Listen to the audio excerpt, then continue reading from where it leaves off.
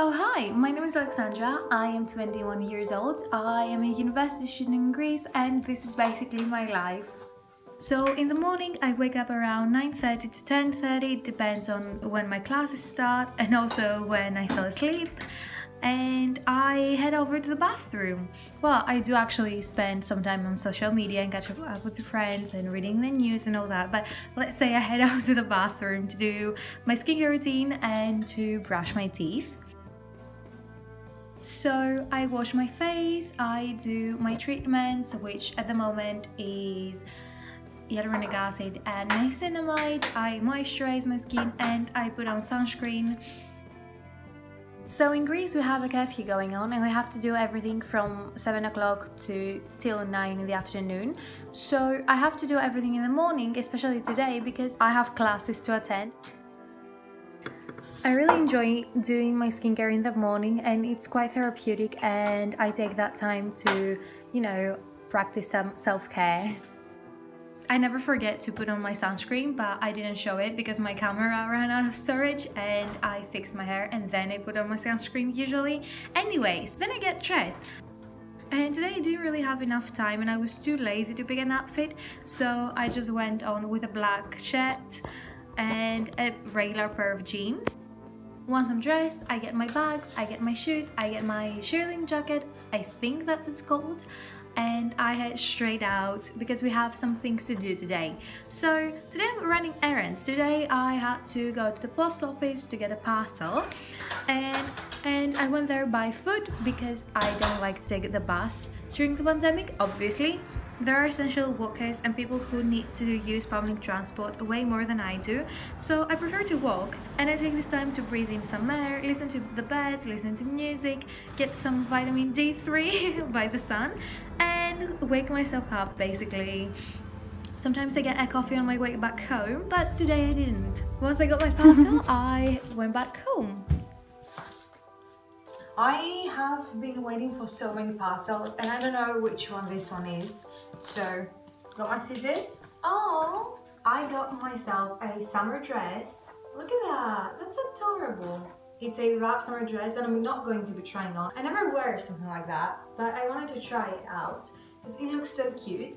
And I got myself the It by Stephen King. So I'm not going to be going into any more detail about the things because I'm going to be making a small thrift haul when all of the other things I've ordered arrive.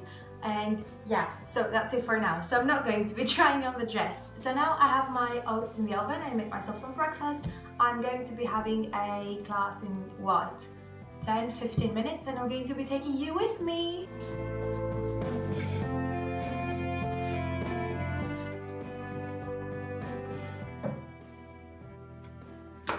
I prepared my working surface for my class and I also brought my breakfast there.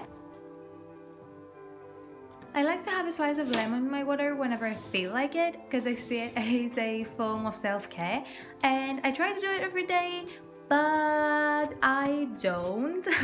I forget quite often. And like that, I'm ready for the first lecture of the day. And I also make myself some coffee.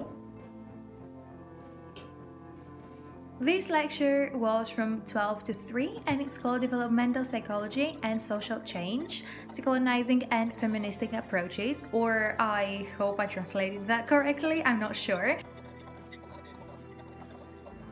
During the break I changed my position and moved around a little bit to be more comfortable.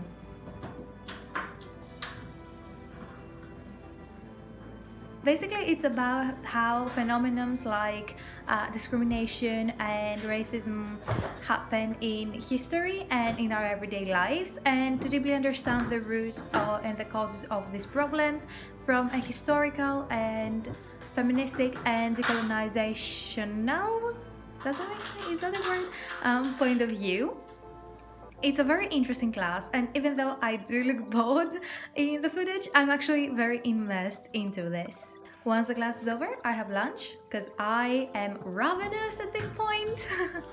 The quarantine and the pandemic have been quite hard for a lot of people here, and life has been getting a little bit repetitive and boring. So I do try to romanticize the small moments and make the most of it, and really take some time to myself and appreciate the little things, because at the end of the day, those are the things that I think matter the most.